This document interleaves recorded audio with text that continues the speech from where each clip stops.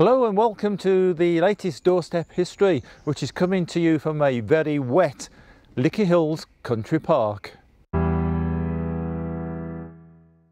Welcome back to the Lickey Hills country park, where we're helping the Civic Society and the Trees for Life group celebrate their centenary. Now, to explain the significance of where we are, this is Geoff Cole, chairman of Birmingham Trees for Life. So why is this spot being chosen today then, Geoff? This year is our 100th year, and we're here at the Lickey Hills because our first president, the Earl of Plymouth, actually owned most of the land around here and was responsible for a significant part of the Lickey Hills becoming public parkland, which we've all been able to enjoy for the last 100 years.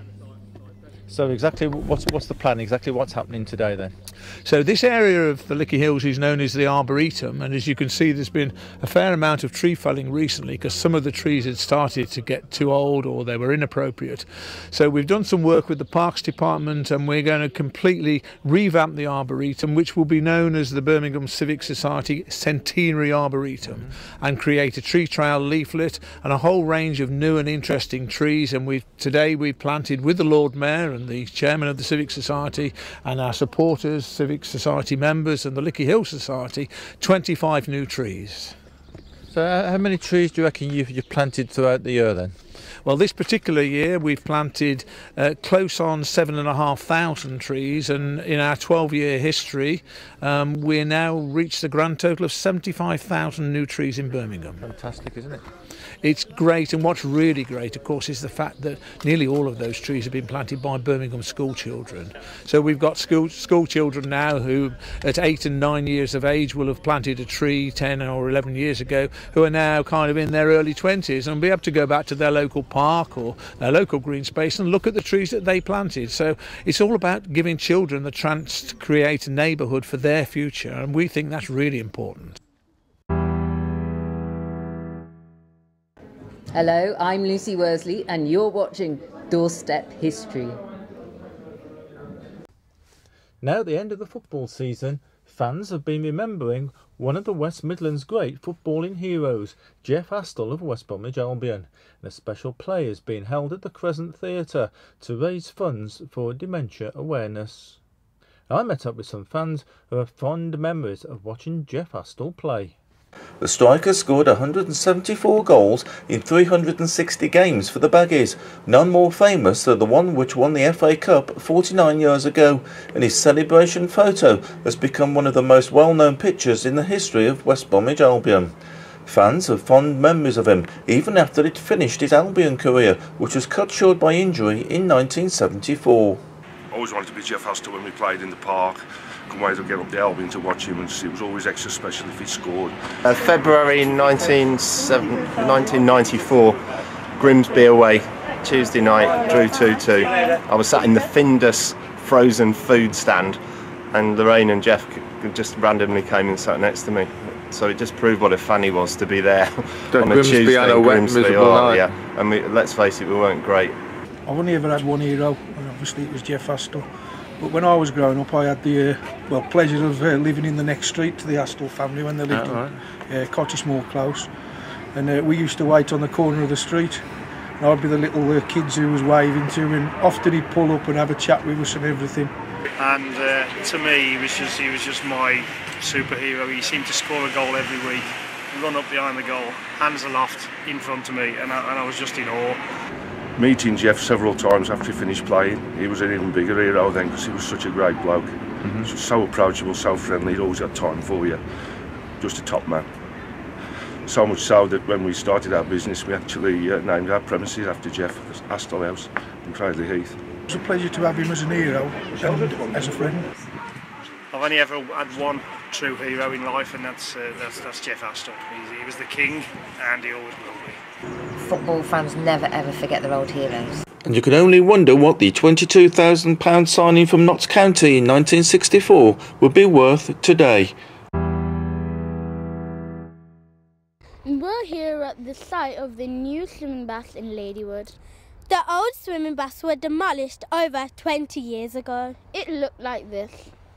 Do you remember it? The first baths were opened in Victorian times in 1883. But I don't think anyone can remember that.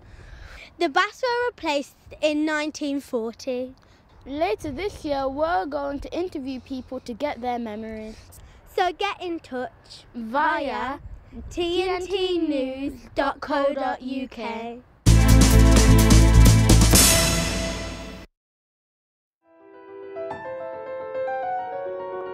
Later in the year, we'll be looking at some stories connected with local people that were involved in the First World War.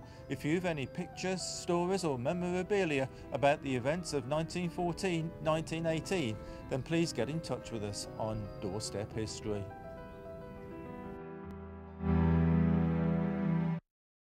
Now we'll have more from here later in the programme, but now, as they say, here's something completely different.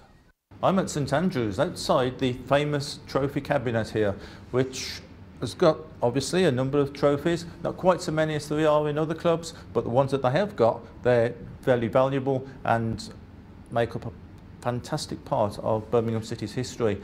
But we're looking at one particular trophy today, which is quite unique. But before we see the trophy, with me is Rick Coleman, who's the esteemed historian here at St Andrews, and the game that we're talking about was against the mighty Barcelona, wasn't it? It was indeed, yes, in a competition called the Intercities Fairs Cup, which was in the 1950s and 1960s. And yes, Birmingham City were very successful in that competition. Reached the final twice, once, as you say, against the mighty Barcelona. It was over 2 legs. And here at St Andrews, it was Birmingham City 0, Barcelona 0. So we had to go to the new camp in front of, I believe, 70,000 people, where we unfortunately lost 4-1. The Blues were presented with this trophy, weren't they? So shall we have a look in the cabinet? Yeah, see if we can have a look, see what the trophy is. It's an ashtray?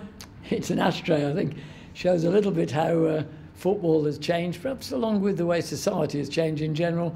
As a trophy, as a piece of memorabilia of a famous game. Just shows how society has changed, doesn't it? And it was the in thing then, of course, everybody was smoking. Yes. But even then, it seems a bit strange to give somebody an ashtray. Yes. It was presented to one of our directors at the time, who's passed it through to the family, who's presented it to us, because it's obviously a marvellous bit of memorabilia for the club.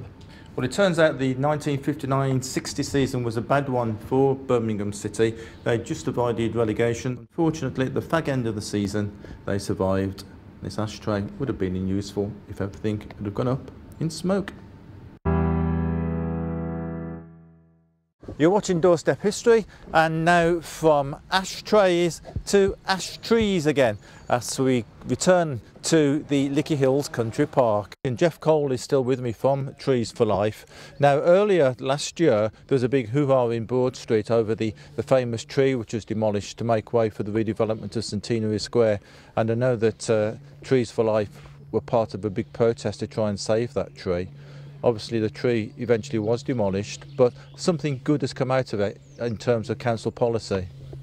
And that really is true, because you know, many of us genuinely had a tear in our eye on the day that magnificent tree came down, and it's all part of history, but it did, I think, really raise awareness with the politicians in Birmingham in particular, that ordinary Birmingham people really care about trees. They're important to them. It's part of their lives. They remember walking up and down Broad Street under that tree probably for their whole of their lives.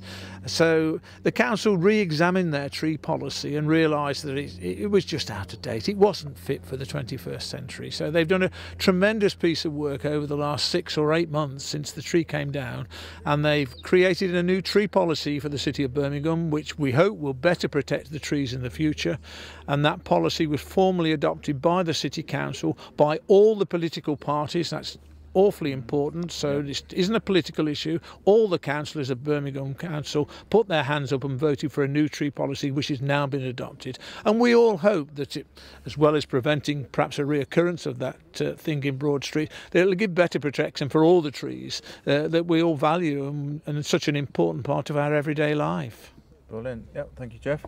So that's about it from this edition of the programme. Thank you for watching. From Jeff and myself, goodbye.